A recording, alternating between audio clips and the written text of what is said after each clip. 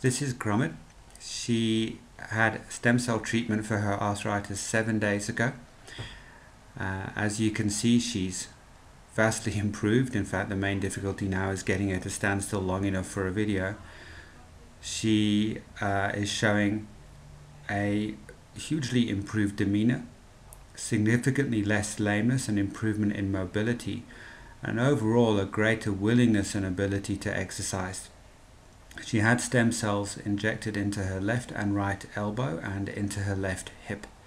And so far her response has been very, very good, and we anticipate further improvement from here.